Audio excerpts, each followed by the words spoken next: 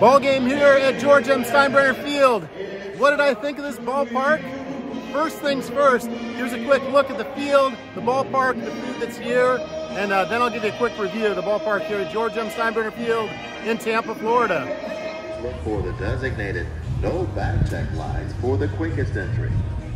Fans, the following items are prohibited for the quickest entry. Fans, the following items are prohibited.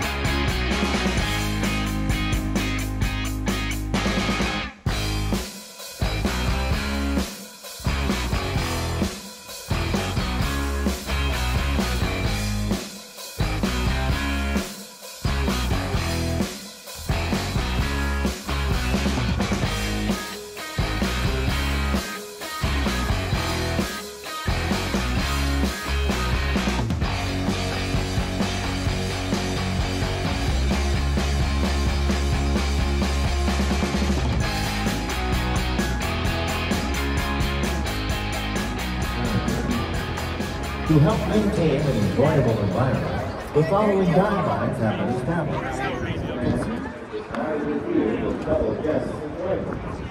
The Yankees urge guests to use caution when moving around the stadium and around corners and all areas of the stadium. Additionally, the majority of the grounds around the stadium will also be designated smoke-free and tobacco-free.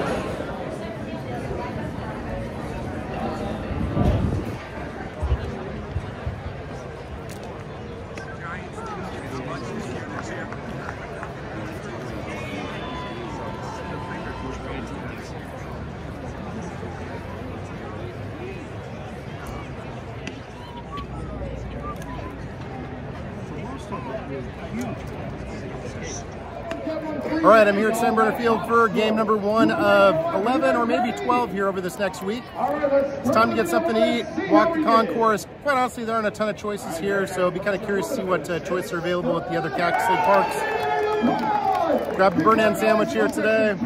It was that or a hot dog or chicken strips or, you know, microwave-looking pizza. So we'll see how this thing is, if I can ever get it loose of the wrapper. All right, I got it loose to the wrapper, and the bun, it feels like the sandwich has been sitting out since yesterday. Hopefully it doesn't taste like it, but I'm hungry. It's been a long day.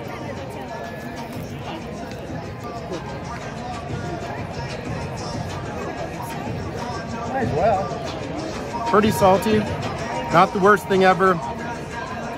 Beats a hot dog today. I think it'll even taste better with this wrapper that's stuck to it. And yeah, not the best food selection here, but we'll see what the rest of the week holds.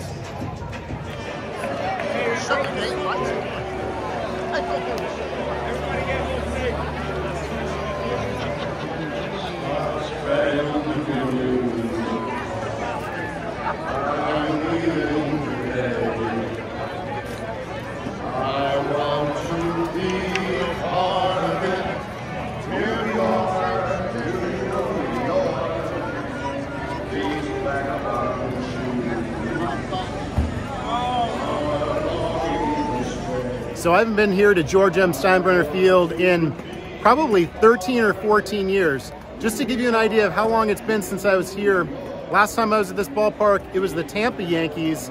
There were all of about maybe 50 people here. And at the time, my daughter Mads, you know, she was a Yankees fan. So coming out here and buying her hat, buying her souvenir to take home, she thought was pretty cool. Sadly, she doesn't really like baseball anymore and got a lot older. But still a good memory I have of this ballpark. The ballpark itself, though, you know, it'll be interesting to see what the rest of the Grapefruit League looks like here this week. This ballpark is really pretty plain. Honestly, it's a lot like Yankee Stadium. Not terribly interesting, not a lot to see, and just fine. You know, I think about spring training parks, especially here in Florida, and I've seen a lot of the parks on TV, and I'm going to experience a lot of them this week, is, you know, you think palm trees, sights, views, and here it's the ballpark, it's a car dealership, it's a big football stadium there, and that's really it. So, you know, outside of that, this is really all it's about. So, not the best park. I have been here before. They've done quite a few upgrades here at the park that do make a difference, but honestly, I did this one here tonight. I did this one first. I'm here to see about 10 or 11 games this week, and I chose this park first because, one, I'd already been to this park, and two, I knew it wasn't super interesting. So I'm more excited about the other parks here this week than here at this one. But still, being able to see a Yankees game here during spring training, it's one of the few places that you can see the players in pinstripes. That's pretty cool. I'm not a Yankees fan, not even a little bit, but it's still fun to see. So that's my review here of the park.